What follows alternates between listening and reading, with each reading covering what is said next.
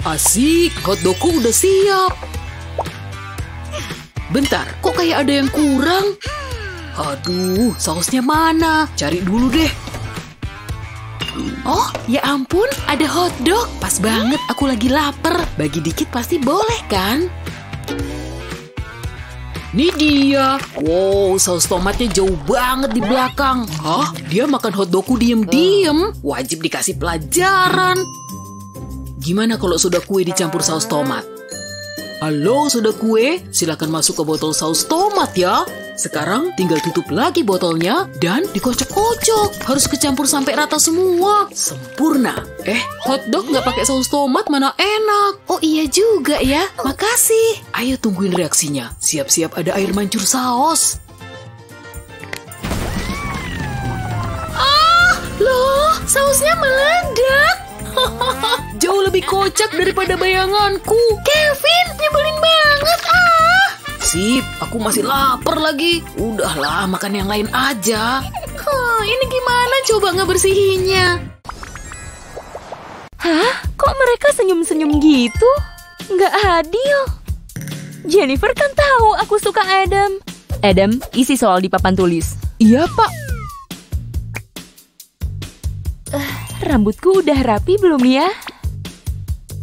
Duh, tadi kan aku makan cilok. Punya permen nggak? Nih. Untung aja. Haha, kena kamu. Untuk prank ini, isi suntikan pakai pewarna makanan. Tetesin pelan-pelan.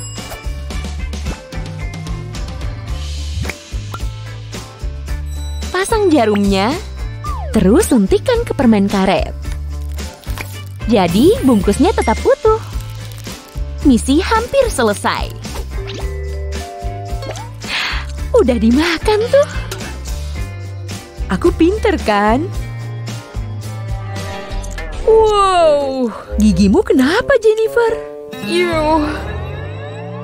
Kayaknya aku pindah aja. Aku duduk di sini dulu deh. Hah? Aku salah apa? Kenapa Adam jauhin aku? Lihat trik sulap deh. Enggak banget. Begini cara melakukan sulap sesungguhnya. Ini ada di kepalaku kan? Seriusan? Payah. Oh, jadi kamu pikir kamu bisa melakukan ini? Oke, biar ku coba. Kamu udah beneran nempelin di dahiku kan? Iya, pukul dalam 1, 2, 3. Hah? Kenapa koinnya nggak jatuh? Mungkin pukulannya kurang keras? Dia benar-benar memukul dirinya sendiri.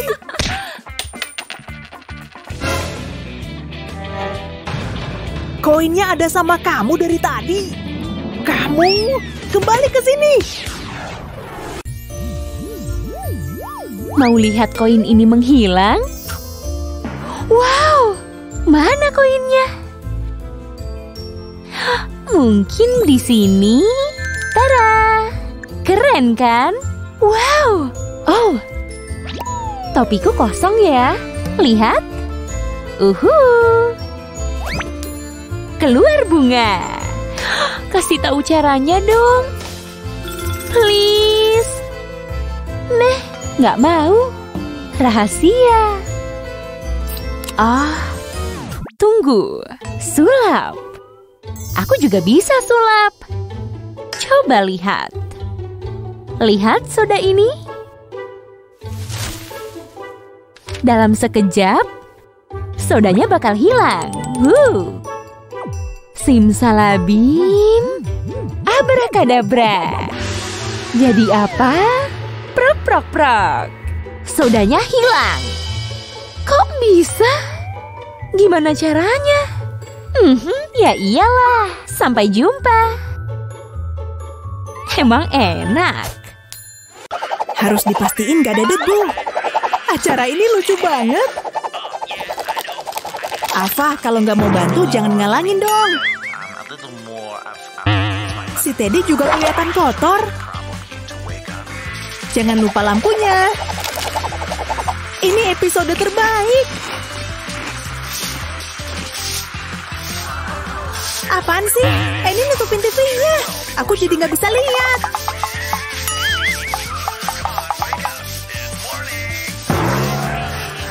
Aku bisa nonton dari sini nih. Yes. Vio, bersih-bersih emang capek, tapi harus. Ayolah, aku cuma mau nonton TV. Harus ada jalan keluar nih. Aku ada ide keren. Kemari kustikus, saatnya iseng. Maju jalan. Belum bagus. Coba lagi ya. Ada tikus. Aku lihat tikus. Tikus di situ. Aku ikut naik sofa. Alfa, kita harus gimana? Kita terjebak. Ya Tuhan, tikus beneran.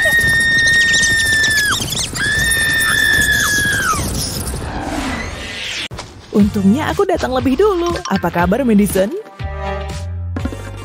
Ada bau-bau kayak racun nih. Kamu pakai kuteks di sini. Kamu terganggu, anak kecil? Ruangan ini nggak punya ventilasi. Kamu suka kuteks konyol ini? Kalau begitu, biar ku manfaatkan. Oleskan kuteks bening pada ujung pulpen. Pastikan semuanya terlapisi dengan baik. Bersenang-senanglah menulis dengan ini sekarang.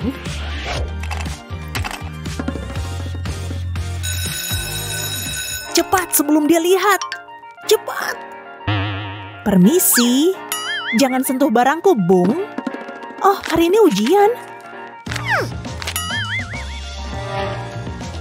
Tintanya nggak mungkin udah habis. Untungnya aku punya cadangan. Yang bener aja, nggak mungkin semua pulpennya kehabisan tinta. Ini seperti mimpi buruk.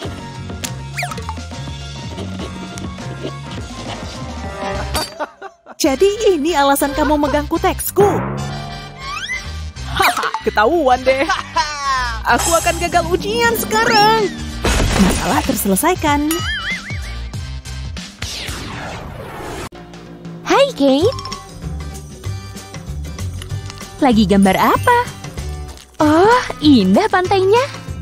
Hei, mau icip? Oh, telat. Ini. Bagi. Nggak boleh. Serius? Rasain prankku ini. Keluarin warna dari palet catmu. Ambil permen yang warnanya sama. Buka bungkusnya dan buat menjadi bola.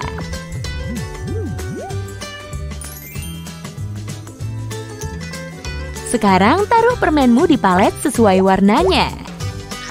Tekan-tekan sedikit ya. Beres. Kalau kamu pelit, aku makan ini aja. Jangan makan cat, Kate. Keluarin. Nanti kamu sakit. Aduh, udah cukup. Makan punyaku aja. Makasih. Bercanda kok. Tuh, Jen, kalau bagi-bagi kan enak. Ini lebih enak daripada cat. Aku tepat waktu. Pak Guru harap kalian belajar untuk ujian. Semoga berhasil, Nona. Ujian lagi? 3 hari berturut-turut? Beberapa hari ini sangat berat. Siap untuk ujian lagi. Aku hampir gak punya waktu buat belajar yang ini.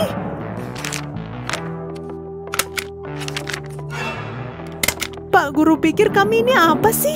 Pak Guru pasti menikmati siksaan ini. Aku udah gak tahan lagi rasanya. Oh, isinya udah habis nih. Lagi gak beruntung. Aku yang beruntung.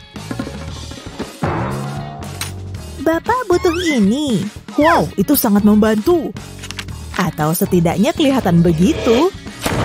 Yap, benar. Itu tinta biru.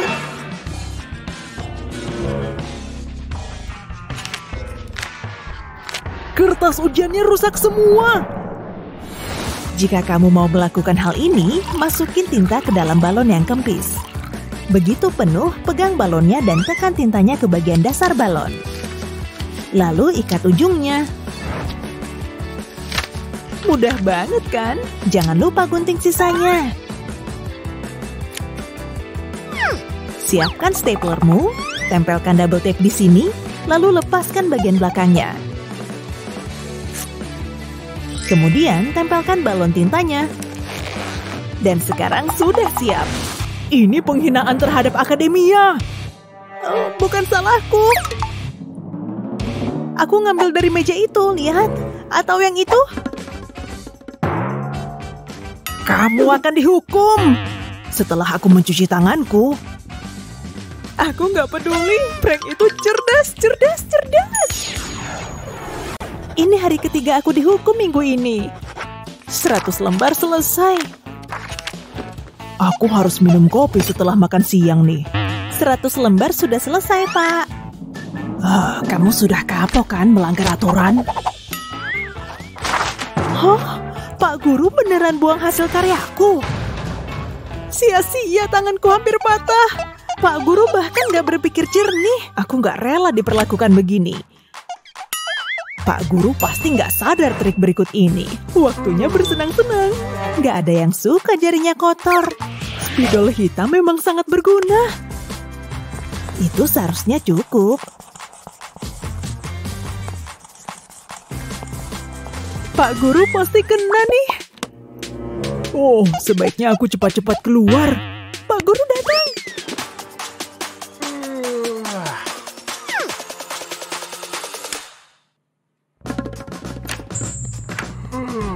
Mata ini benar-benar harus istirahat.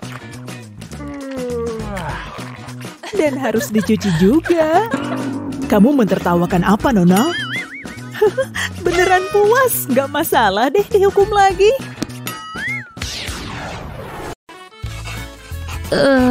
Kok Kate ngerjainnya lancar banget? Hei, jangan nyontek. Pelit. Wow, dia tahu jawaban nomor 5. Ih, nyebelin. Lihat dikit aja kenapa? Oke, aku cari jawaban sendiri aja. Masih mau nyontek? Nih, aku kasih bonus. Serem kan? Pasang benang ke laba-laba mainan. Terus tempel ke bukumu. Tempel laba-labanya juga. Beres. Pasti bukuku bakal dibuka. Akhirnya nilaiku bakalan bagus. Mari kita lihat.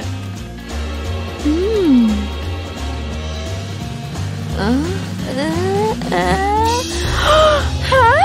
Laba-laba? Makanya belajar, Jen.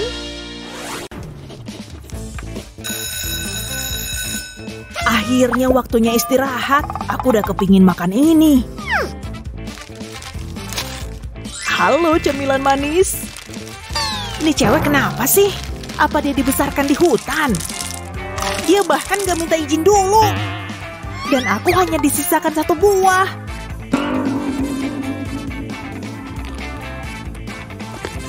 Cewek ini jahat, parah.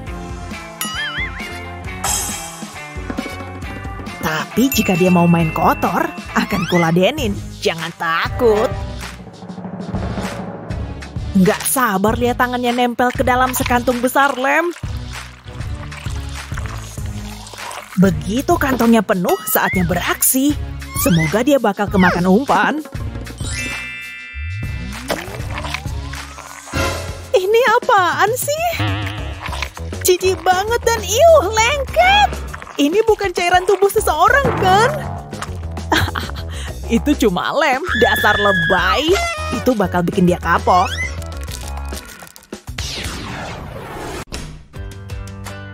Apalagi ini? Jennifer benar-benar ngincer Adam. Aku naksir Adam duluan dari kelas 2. Gak adil kalau Jen main rebut. Ada yang lapar? Wow, makasih Kate. Kamu nggak pantas dibagi, tapi nggak apa-apa. Ini enak banget. Lihat aja nanti. Lengket. Enak kan, Jen?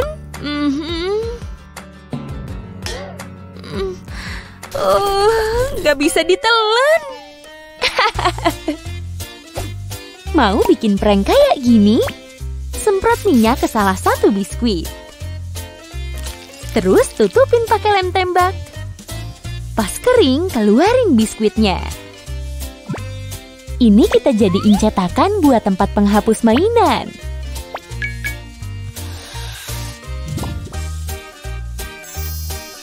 Jadi deh. Taruh yang putih biar mirip isinya.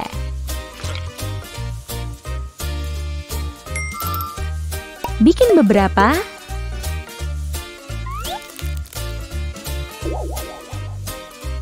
Lalu taruh di kotak. Bagian tengah pasti yang paling laku. Boom! Pranknya siap. Jangan coba-coba deketin gebetanku, Jen. Aku jadi punya penghapus unik deh. Begini baru bener. Edem tambah hate sama dengan hati. Lagu ini keren banget. Keripiknya apa lagi? Seger banget nih. Ayo ikut Ava. Apa? Ayo olahraga bareng aku. Enggak ah. Percuma. Keripik, musik, dan rebahan jauh lebih baik dari olahraga. Wow, aku tampak kuat dan bugar. Gak ah, makasih. Aku nggak mau kayak gitu. Baju olahragaku juga imut. Kecuali alas kakiku. Sandal lucu ini nggak cocok ih. Aku butuh yang lain. Kasihan. Ku pinjemin sepatu ini aja deh. Hey Annie. Apa? Wah, dari sudut ini aku juga keren. Dia konyol banget sih. Oh, aku ada ide. Aku butuh telur-telur ini. Prank ini bakal heboh banget. Satu masuk sini dan satunya di sini. Oke, udah siap. Saatnya pura-pura. Bikin kesel aja. Hey Annie, ini ada sepatu. Wah, makasih. Sama-sama Tuan Putri. Rasanya nggak nyaman nih. Yes, dia kena. Walah, dia cuma gatal. Oke, saatnya dia pakai sepatuku. Dia bawa sepatunya sendiri. Kecewa deh, pranknya sia-sia. Sepatu ini imut banget. Sekarang giliranmu pakai sepatu apa? Tunggu, jangan. Masukin kakimu apa?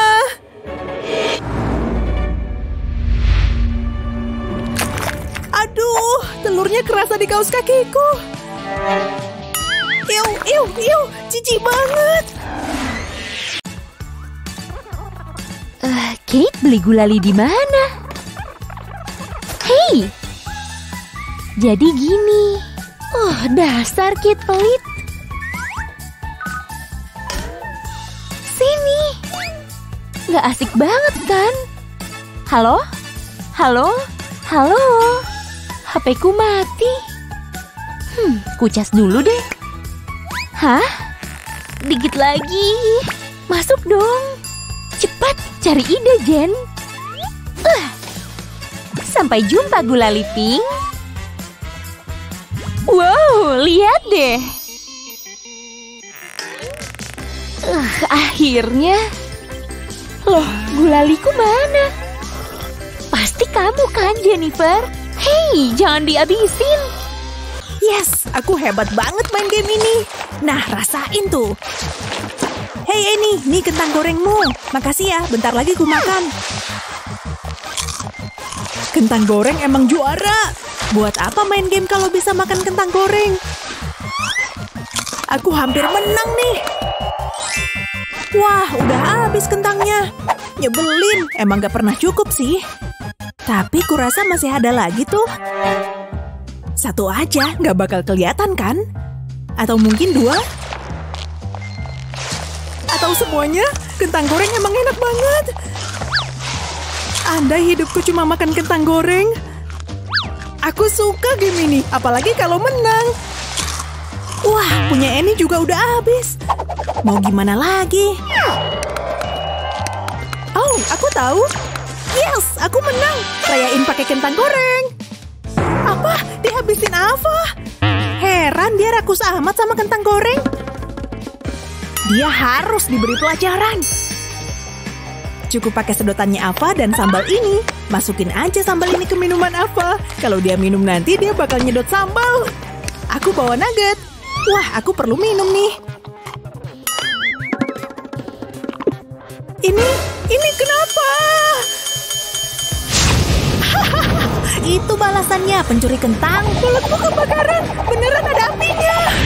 Nuggetnya aku ambil ya, makasih. Aku juga menang nih di dunia nyata.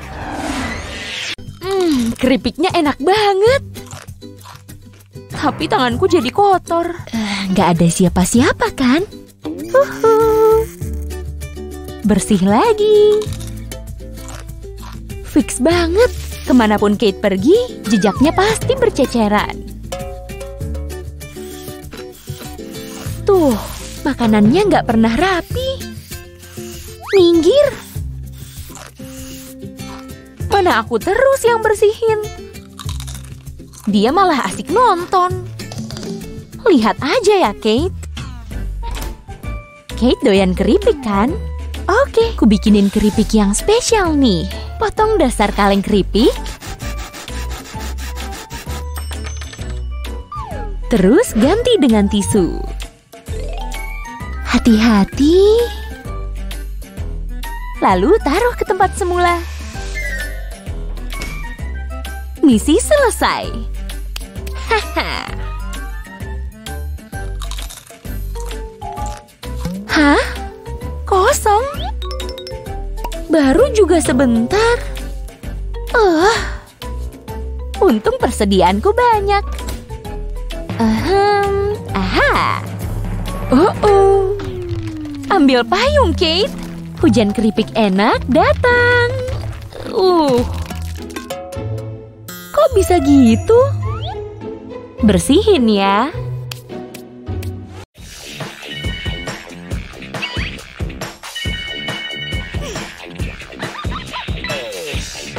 Bentar, kayaknya jangan dimakan deh. Aku punya ide yang jauh lebih bagus. Masukin permen ini ke apel kayak gini.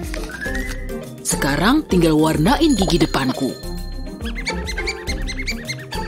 Baru kepikiran prank kayak gini. Semua siap, waktunya beraksi. Oh, gigiku! Apelnya ngambil gigiku.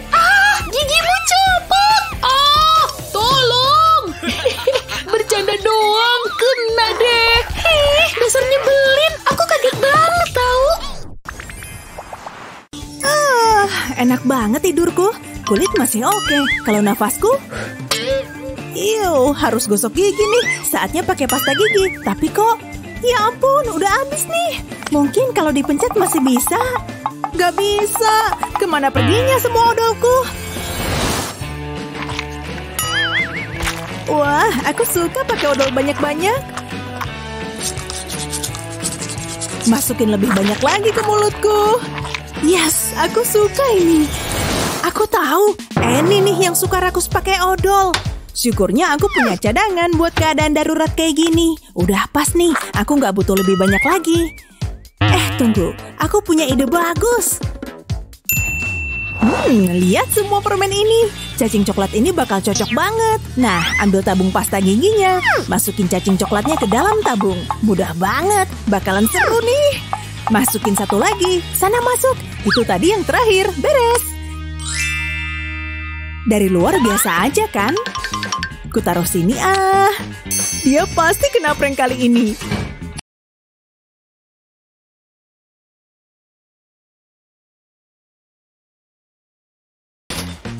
Gigiku agak kotor nih. Gosok gigi dulu taruh odol di sikat gigiku. Cacing! Ada cacing dalam pasta gigi! Ya Tuhan, banyak banget! Lari! Kena kan? Kevin, sini deh. Aku bikin tantangan buat kita berdua nih. Cabe, keju di jebakan tikus, brokoli mentah, dan kaktus. Kita main gunting batu kertas buat nentuin siapa yang duluan ya. Gunting menang lawan kertas. Aku menang. Oke Kevin, kamu makan cabenya. Gimana kalau brokoli aja? Sorry, aku yang menang. Dan aku milih cabe buat kamu. Oh, kayaknya pedes banget. Selamat makan. Wow, pedes banget. Ambilin aku minum. Air. Dah, susu lebih ampuh. Untung langsung hilang. Udah mendingan nih. Oke, ayo sweet lagi. Sekarang aku pasti menang. Asik, gunting menang lawan kertas lagi. Coba kulihat. Kayaknya kamu harus milih keju di jebakan tikus. Oke, mau gimana lagi? Tapi aku nggak mau kejepit. Aku pasti bisa. Aku kan lebih pintar daripada tikus. Nah, aku punya ide. Mama. Oke, cepet. Selagi Kevin ngadep sana. Dia udah sering nge-prank aku. Sekarang saatnya buat balas dendam. Lidahmu. Tolong, teleponin ambulan. Coba tahan. Aku coba tarikin ya. Lidahmu lepas gini. Kevin, aku bercanda. Cuma nge-prank. Lidahku masih utuh kok. Nggak lucu ya. Sama sekali nggak lucu. Main sendiri sana. Lihat nih, cocok banget buat nge-prank. Tinggal taruh sebanyak-banyaknya di lantai. Hihihi, bakalan seru nih. Lihat semua jebakan ini, nggak bakal bisa dihindarin. Siapa sih yang bikin dinding di sini? Enggak, aku malah kejebak di pojokan. Oke, aku cuma harus ekstra hati-hati aja. Ke sofa dulu bisa kali ya? Kamu ngapain? Ini kocak banget. Ku kirim foto ini ke teman-teman. Lucu banget. Cukup. Dia bakal nyesel. Kamu berharap makan siangmu lebih seru. Seperti makanan mewah yang Jake bawa. Makanannya gede kayak monster. Andai aku bisa mencicipinya. Tunggu dulu. Jake, kamu boleh nyobain makan siangku? Tidak, makasih. Ku bilang cobain makananku. Oke, kalau kamu maksa. Yep, enak juga, terima kasih. Boleh aku nyicip punyamu? Maaf, aku harusnya nawarin. Wow, hampir aja jariku ikutan digigit. Dan itu cuma salah satu dari banyak prank yang kami punya. Hei, berhenti dulu. Kamu harus bayar pajak permen kalau mau lewat. Oke, ini boleh. Permen ini sekarang jadi punyaku. Oke, kamu boleh lewat. Wah, enak juga permennya. Dia malak di pintu. Aku pasti punya sesuatu biar bisa lewat. Ya ampun, isi kantongku cuma segini doang. Bentar, aku punya ide. Pakai ini pasti cukup. Ambil cutter buat ngebelah permen karet ini. Sekarang tinggal taruh ini di sini. Sip, habis itu pasang lagi bagian yang satunya. Sempurna, dia pasti kaget. Tetap tenang, pura-pura polos dulu. Wow, berhenti dulu. Pajak permenmu mana? Kasih lihat semua yang kamu punya. Ya udah, kalau maksa, aku cuma punya ini. Kamu kira aku nggak lihat ini ya? Sayangnya ini jadi punyaku. Udah, masuk Gi. Permen karetnya enak juga.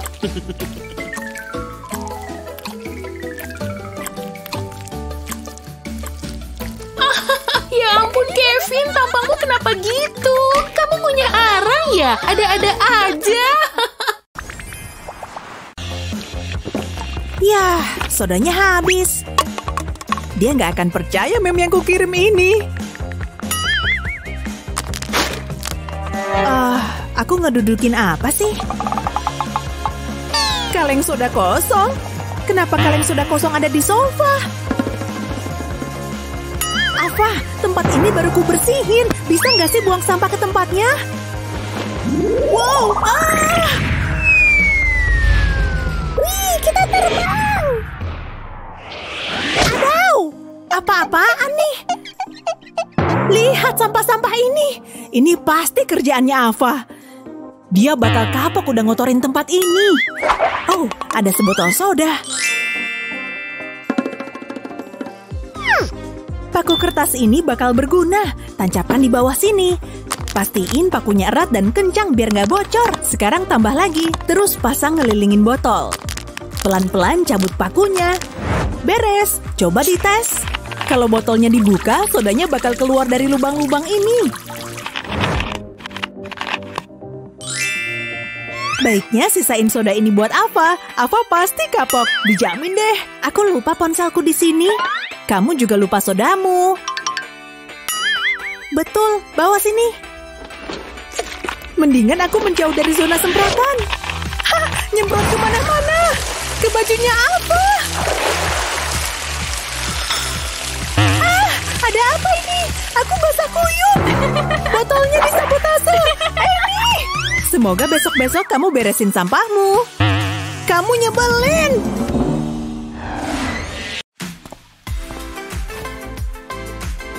Duh, kelupaan. Bentar ya. Kesempatan nih. Loh, ada yang salah deh. Wah, dia balik lagi. Oke, kuasnya udah siap. Saatnya maskeran. Masker wajah. Wadaw. Oh, apaan nih? Mukaku jadi kotor nih. Sorry. Maafin aku ya. Aku suka banget nyemilin acar. Oh ya, makin lama latihan, makin berotot tanganku. Gimana menurutmu? Keren banget kan? Ya lumayan lah. Ya, bisepku bakal tambah gede terus nih. Ya ampun, makin aneh aja tingkahnya. Kamu cuma nyemilin acar, aneh banget sih kamu. Ih, emang apa salahnya makan acar buah camilan? Kalau belum pernah nyoba, pasti nggak tahu deh. Bentar, aku bisa bikin dia super malu. Tinggal lepas tutup ini dan tempelin pakai lem. Tuang segaris panjang kayak gini nih. Sekarang tinggal tutup lagi deh toples acarku. Yap, sesuai rencana. Langsung nempel banget nih. Kevin, bisa tolongin aku nggak? Apa? Mau ku bantuin apa? Tanganku nggak kuat ngebuka stoples acar ini. Sini. Apa susahnya sih buka stoples? Kan tinggal diputar agak kuat. Ayolah, otot-ototku jangan malu-maluin. Bentar ya, kalau pakai sarung tangan karet, genggamanku lebih kuat. Kamu pasti kalah stoples acar. Aku bilang kamu pasti kalah. Oke, tunggu. Aku punya ide lebih bagus. Saatnya pakai kunci pas. Pasti tutupnya bisa kau buka pakai ini. Oke, bentar. Stop. Balikin aja stoplesnya sini.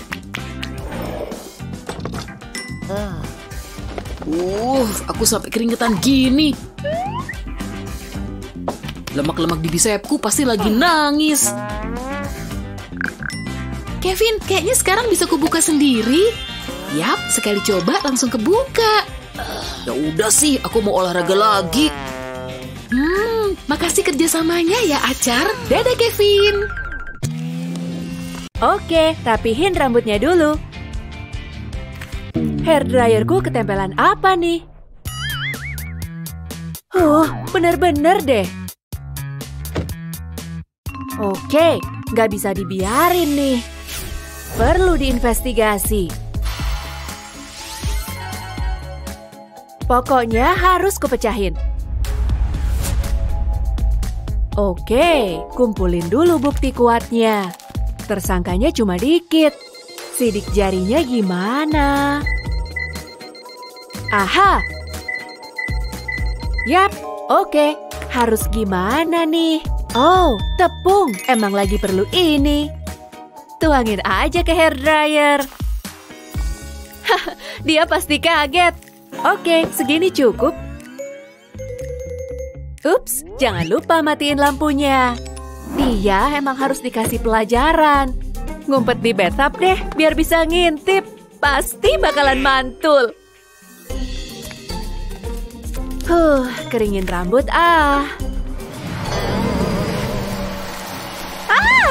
apaan nih? Kok gini? Aduh. Hah, jelek banget. Biar tahu rasa. Prank aku emang epik banget. Iya deh, kamu nyebelin tahu.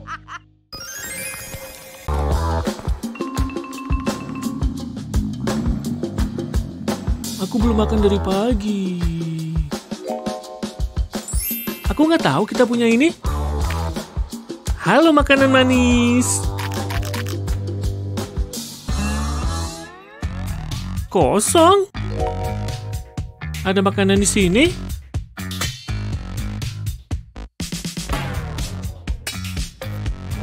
Di kulkas ada nggak ya?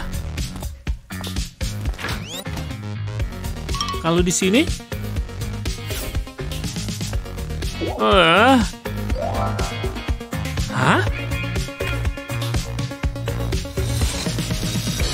Apa tuh? Kayaknya aku punya ide prank seru. Mulai dengan masukin sabun batangan ke microwave.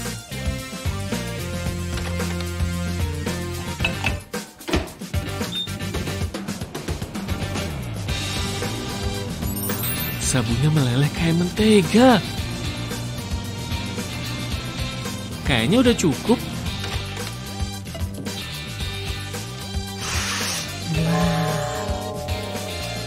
Mari mulai pranknya.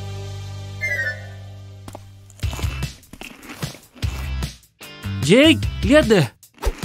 Wow, beli di mana? Tukeran yuk. Yes, yes, yes. Aku udah lama gak makan permen kapas. Wow. Mulutku udah ngiler.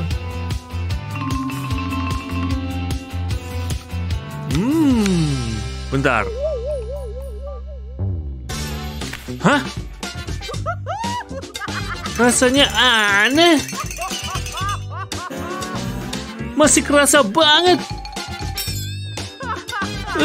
Aku benci kamu, Grace.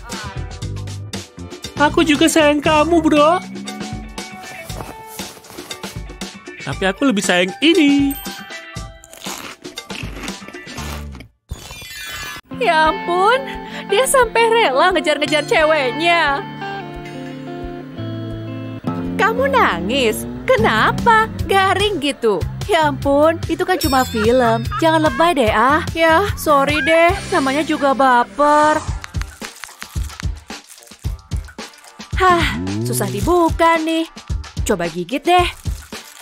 Ya, nggak bisa juga. Astaga, gitu aja nangis. Nggak usah lebay deh. Mendingan kuwarnain aja mumpung masih nyampe. Waduh, telat. Udah nggak bisa nyampe.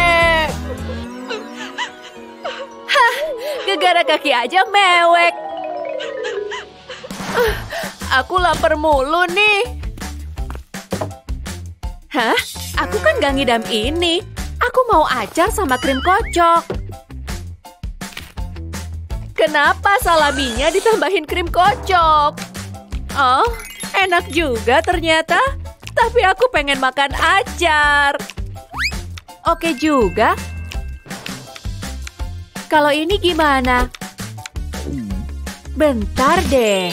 Kan ada coklat dan taburannya. Taruh ditusukan aja. Terus cocol ke coklat ini. Lanjut ke taburannya. Nah, jadi. Kelihatannya oke juga. Saatnya balas dendam. Ini buat kamu. Oh, wow. Makasih banyak. Aromanya enak. Astaga, jijik banget. Hah, kamu ketipu. Ya, dia yang ganti nangis tuh. Bawang dan coklat emang dahsyat. Lagi minum soda juga ya? Tapi punya aku agak beda.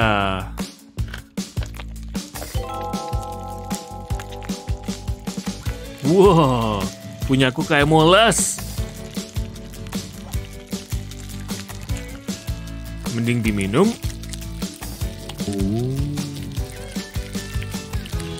Atau dimainin ya.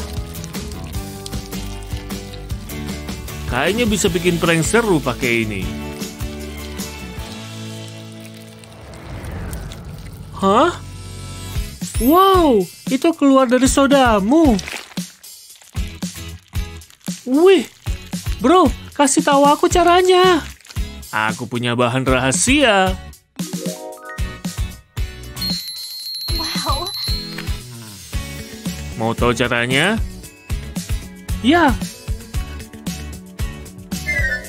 Tuang lem ke sebotol soda. Oke. Awalnya semua jatuh ke dasar. Kayak ular panjang yang serem. Kalau udah penuh, pasang lagi tutupnya.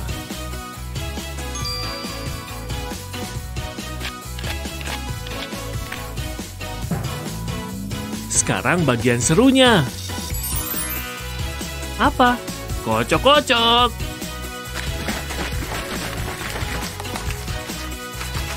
Udah nyampur belum?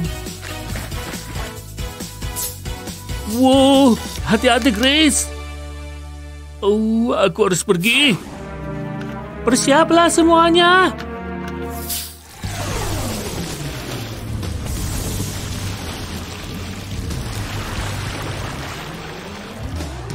Muncrat semua. Aku nggak nyangka bakal gitu. Cek. Wow.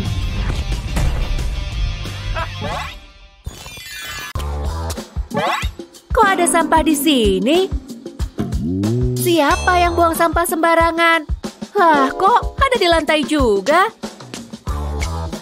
Jejaknya ke arah sini. Kok ada di rak juga? Semangkanya enak banget. Kenyang. Kamu makan 5 biji semangka apa ya? Kenapa berantakan gini sih? Kamu tuh ampun deh. Kenapa ceroboh banget sih? Mendingan bebersih aja deh. Ups, kena botol. Hah? Pewarna makanan merah.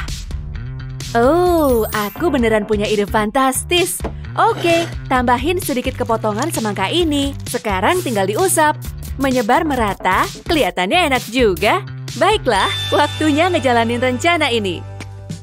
Hei, aku bawain sisa semangkanya. Kalau kamu mau ngabisin semua. Wih, asik. Makasih. Pasti aku habisin dong.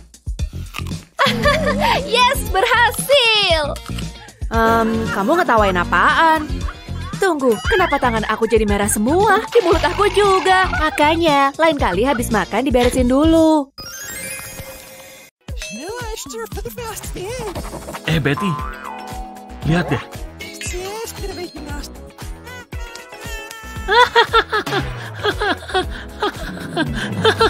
Apa yang kalian tertawakan? Oke, dia nyenyak banget. Taruh serangga bohongan dia di sini aja. Sekarang pakai bulu ini buat bangunin dia. Aduh, anak unicorn, berhenti gelitikin dong. Oh, dia udah mau bangun, sembunyi. Hah? Ada apa? Ya ampun, tolong! Jelek banget. Kamu menjeritnya kenceng banget. Gak percaya kamu giniin aku. Hei, sini ambil roti lapisnya. Nih dia. Makasih, mantep banget. Wah, dimakan, digigit. Hah? Apa itu? Serangga! Serangga! Lucu. nikmatin sisa roti lapisnya ya. Tunggu sebentar, aku tahu mesti gimana. Baiklah, aku punya mangkuk dan susu. Nah, selanjutnya tambah sedikit gelatin. Jumlahnya pas.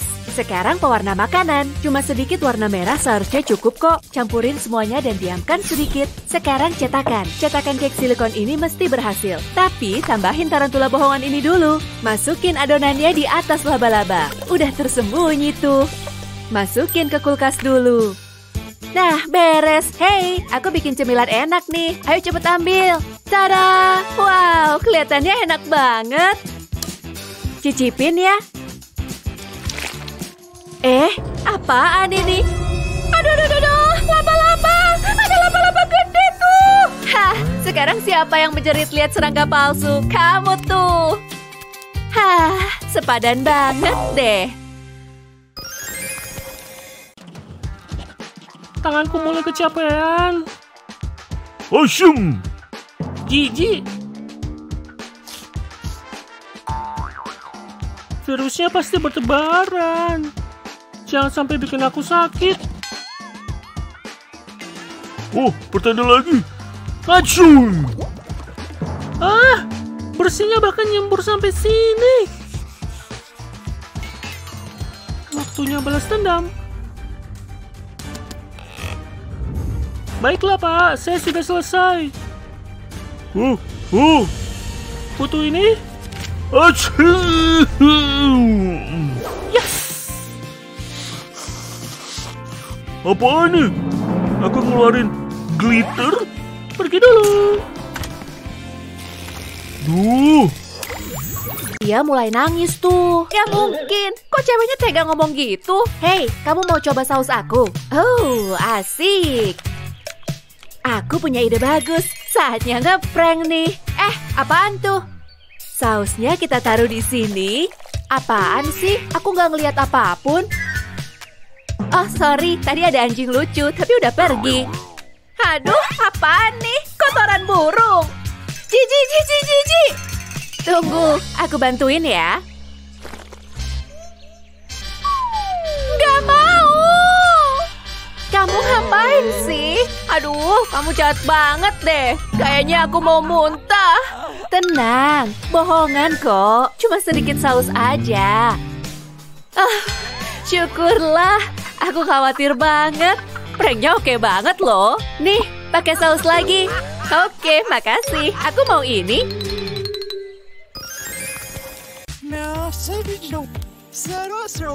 Ya, matahari emang panas banget. Udah jelas. Tahu nggak kita butuh apa di kelas ini? Yang manis-manis.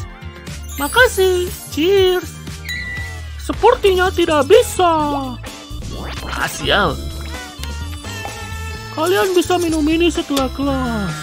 Siapa yang nelpon? Halo, kalian berdua tolong tenang. Waktunya mengambil kembali milik kita. Dan bersenang-senang.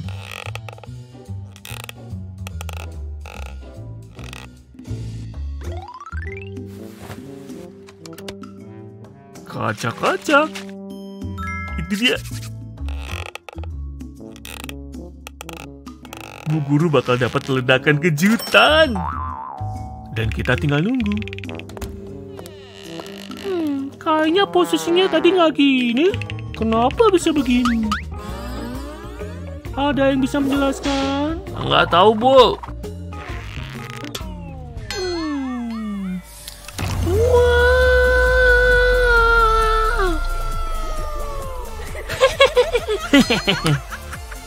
Anak-anak nakal.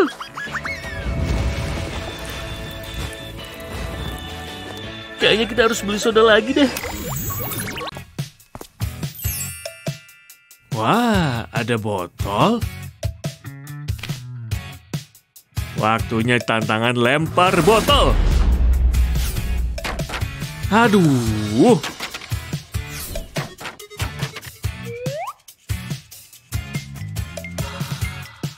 Di sana. Sudut segini. Oke, ini dia. Serius.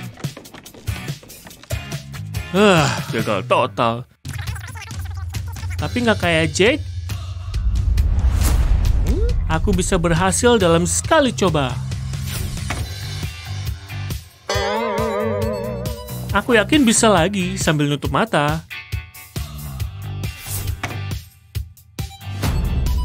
Apa? Oke, sekali lagi. Keren kan? Rahasianya di airnya ya? Bukan. Ada ramuan rahasia. Soda kue.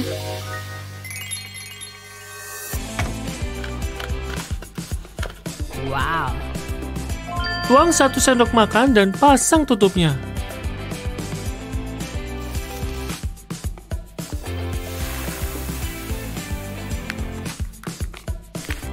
Terus kocok. Siap. 1, 2, 3.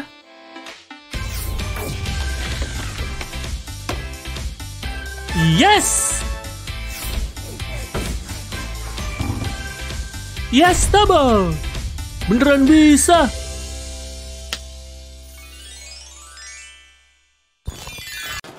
Bapak muak dengan kelakuan nakalmu. Terserah deh. Buat masalah lagi? Sekarang apa masalahmu? Bokap Sek orangnya pede banget. Wow. Fotonya ada di mana-mana. Di sampul bukunya juga. Tertawamu tidak sopan. Apa? Oh, ibu mau saya bantu gantungkan. Oke, baiklah. Sekarang sampai di mana tadi? Setinggi apa maunya bokap Sek? Ini pasti keras banget. Hah? Oh yeah. Siapkan paku panjang seperti ini dan potong jadi 2. Siapkan kertas lilin dan tuang sedikit lem tembak. Sebelum kering, tempelkan bagian atas paku tadi. Saat kering, angkat pakunya dari kertas lilin. Beri warna pada bagian lem tembak tadi dengan warna yang mirip kulitmu. Warnai merah di sekitar pakunya. Setelah selesai, siapkan tanganmu dan tempelkan double tape. Lalu tempelkan kedua sisi paku tadi. Beri sedikit darah palsu untuk pemanis. Lebih banyak lebih baik. Bagus, waktunya pertunjukan. Dan duar. Aduh, tanganku, tolong aku. Tanganmu, pakunya nebus tangan. Apa saya akan mati? Kita butuh ambulan. Tenang dulu. Nggak separah itu kan? Apa? Ini kulitmu. Kenapa kamu tertawa?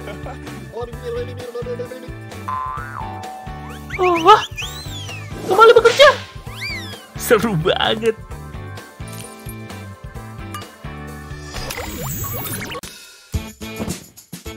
Udah jam 8. Acara favoritku udah mulai.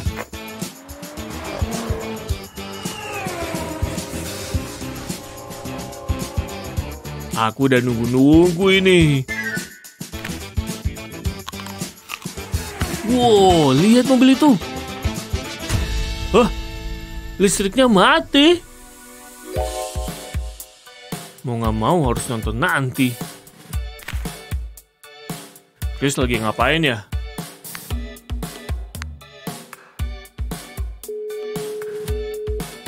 Listrikmu mati juga. Halo? Bateraiku juga habis. Malam ini makin buruk aja. Kata orang, Apple bisa ngecas HP. Tapi kayaknya ada yang kurang. Aku tahu. Punya 2 apel. Dan uang koin. Tusuk aja ke sisi apel.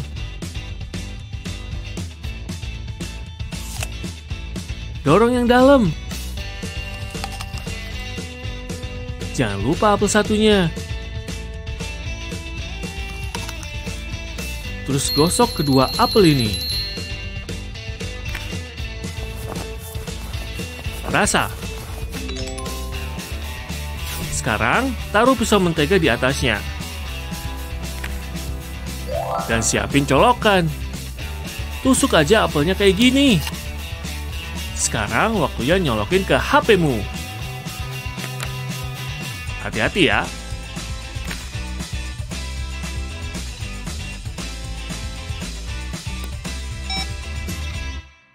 Sip. Dan begitulah cara ngecas baterai. Semua demi ngobrol sama Grace.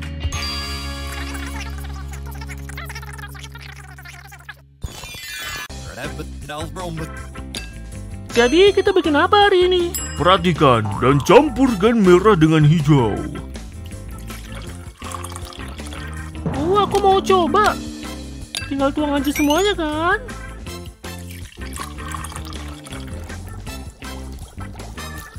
Wow, tadi itu nggak mulus kan ya? Perhatikan lagi.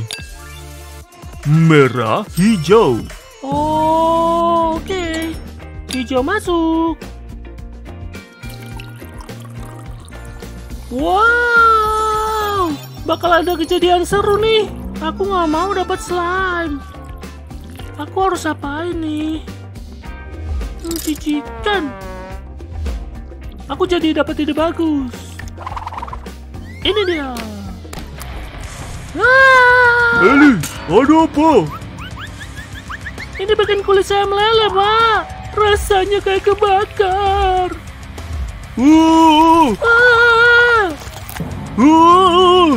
Tanganku. Saya kasih nilai 10 buat reaksi Bapak. Bapak benar-benar kena. Halo.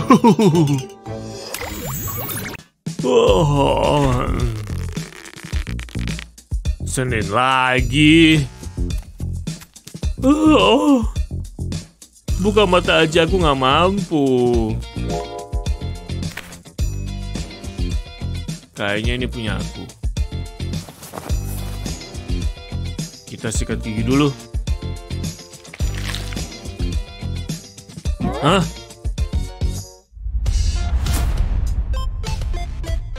Pasta giginya meledak atau gimana? Atau ini semua ulah Grace? Jorok. Hei, pasta giginya kamu apain nih? Tahu ah.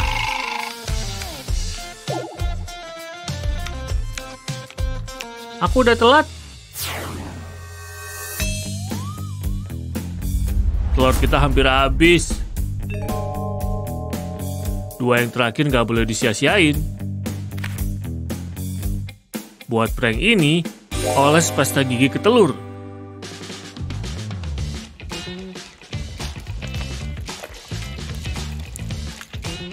Sekarang ratain ke semua telurnya.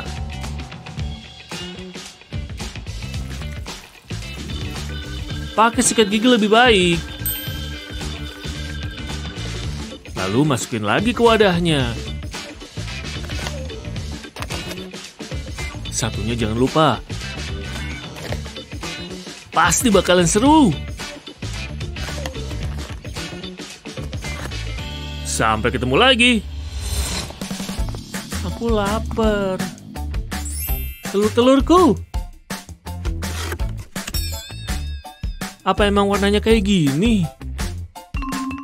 Terkadang telur ada coklat, tapi kuning? Ada yang nggak bener deh.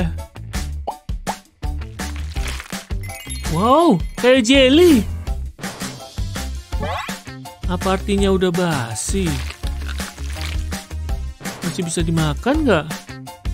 Jadi penasaran mau pecahin. Aku jadi inget sama bola mata. Aku bisa lihat kamu. Hey. Hey, Jack.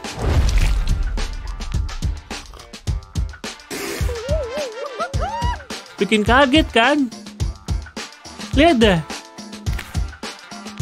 Ayo lihat apa bisa mantul.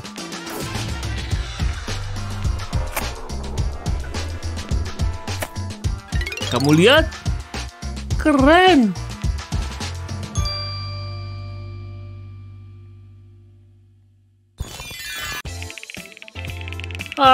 Pelan ngeselin. Nggak ada yang lihat. Aku kabur dulu dari sini.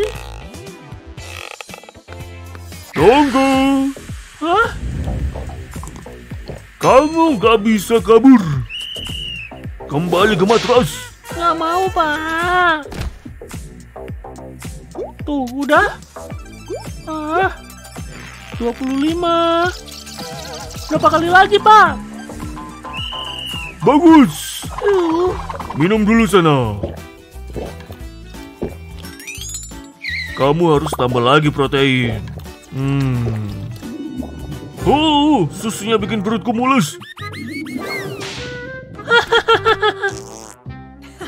Pak Guru suka banget susu kedelai. Aku mencium bau-bau prank seru nih. Masih di toilet? Buat satu sobekan. Oh tidak. Tadi itu nyaris banget. Sedang apa kamu? Ayo gerak lagi, buruan. Saatnya minum lagi.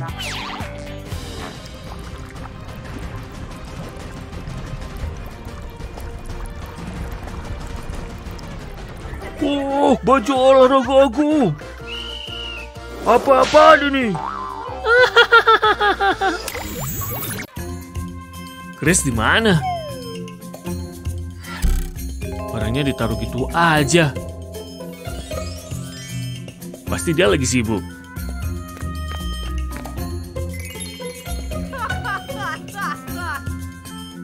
Bener. Nah, kalau nggak ada yang masuk sini, aku mau seru-seruan dikit. Mari kita lihat. Sisirnya bagus. Kamu keren, bro. Parfum. Ini barang mewah. Bau gardenia ya?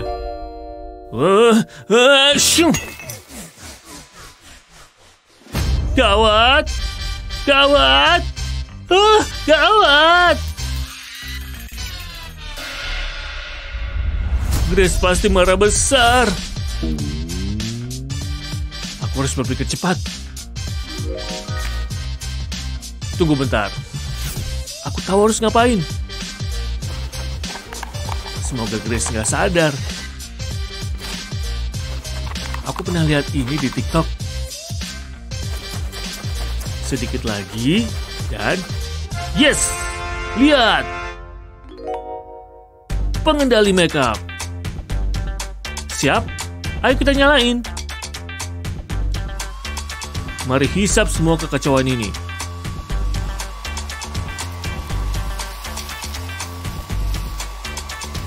Untung pengering rambutnya kuat.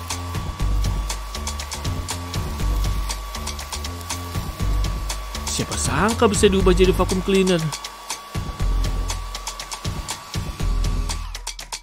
Oke, hampir selesai. Itu suara Grace. Aku harus ngebut. Ayo potongan kecil, masuk ke sana. Cepet, pasang tutupnya. Halo? Ada orang di sini. Ya udah. Apa dia ngeliat aku?